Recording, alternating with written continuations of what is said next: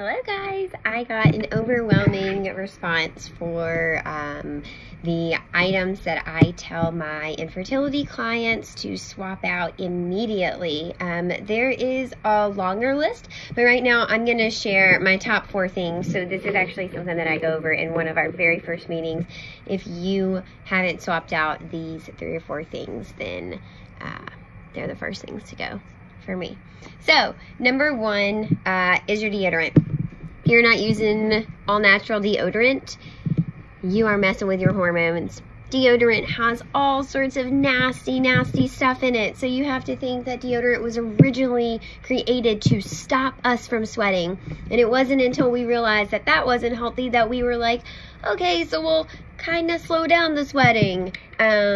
Not good. Your body's meant to sweat. That's how we detox. That's how we regulate our temperature. That's how you get over sicknesses. Sweat is a really, really good thing, especially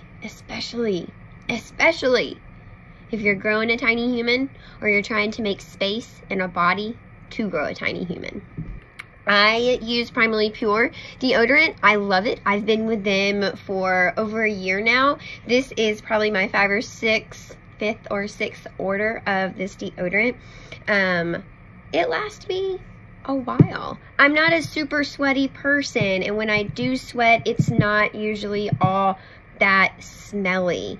Smelly sweat happens from genetics, absolutely, but it also has a lot to do with what you're eating. So if you're finding that your sweat is super smelly and you're worried that natural deodorant might not be for you, I encourage you to try it. It's worth getting rid of all the yucky stuff in your deodorant, and then I encourage you to look at your diet because that seems to be the underlying problem.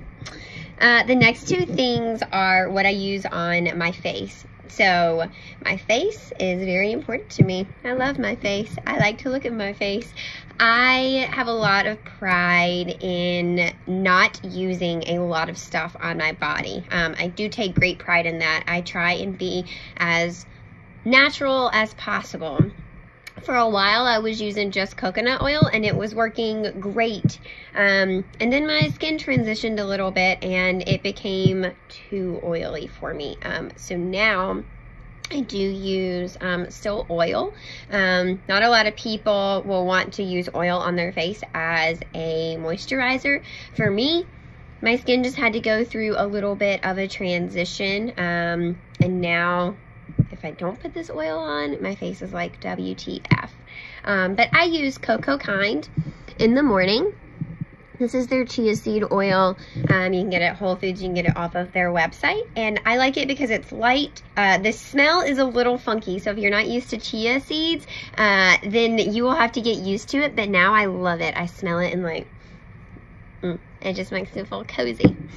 In the evenings, I use something a little heavier because my face is going to be up against pillows. I had been out in the world all day. I've touched my face all day. I've had kiddos touch my face all day. I might have been in the hospital. I might have been in other people's homes, especially here in the Boston weather. It gets really dry, and so I use something a little bit thicker. I actually am back with Primarily Pure, and I use their Fancy Face Serum. The 2 things, or the things that I love about these 2 products, is that there's no perfume in them. There's no natural fragrance. Those words, those buzzwords, those fragrances and perfumes and any sort of smell goods, hormone disruptors, they will absolutely get you. Yeah, don't put stuff on your body that has perfume and fragrances in there, guys. So deodorant, morning oil, evening oil, and then I just wouldn't be able to tell you this segment without bringing in my Thinx underwear. So if you are still using regular tampons, you know, the big name brands that we all know, you're looking at more hormone disruptors, you guys. There are so many things in tampons. It's so yucky, and they don't have to disclose it to you, and they don't even probably know what's in it themselves.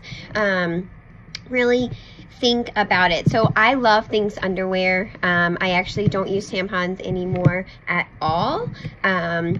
I thought about the cup, but it's not my thing. Pads are not my thing. And last year I had a really bad run with getting my IUD put in. And if you want more on that story, you can listen to it on the podcast. It's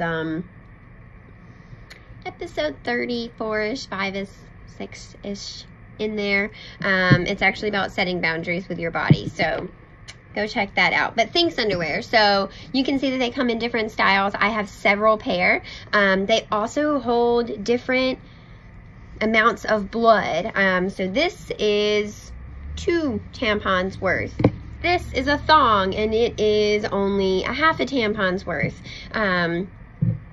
I love Thinx underwear. I have people who use them in postpartum. I have people who have swapped to natural tampons and use this as you would a pad.